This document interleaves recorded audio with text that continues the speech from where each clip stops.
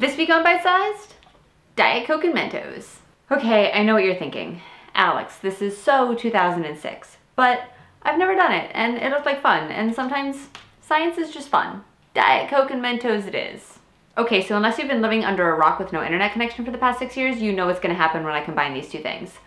But do you know why it's gonna happen? Soda is bubbly because it has CO2 pumped into it at high pressures when it's bottled. When sealed, that CO2 remains suspended in the liquid. However, when you open the cap and relieve some of the pressure, the CO2 can start to form bubbles. Water molecules, like the ones in the soda, are very strongly attracted to each other.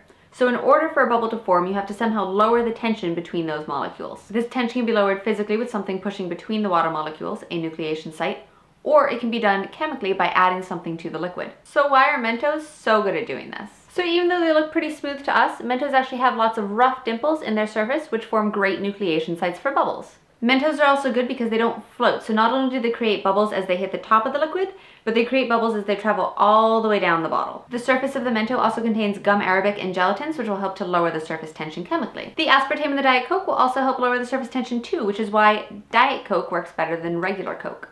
Okay, let's do a mini demonstration before we head outside. We haven't even added the Mentos yet, and CO2 bubbles have already started to form using impurities in the glass as nucleation sites.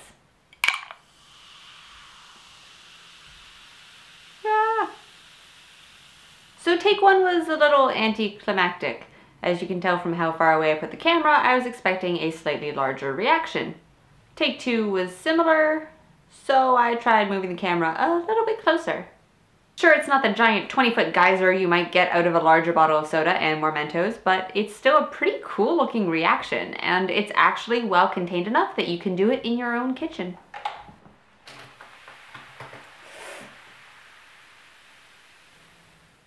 Go forth, do science.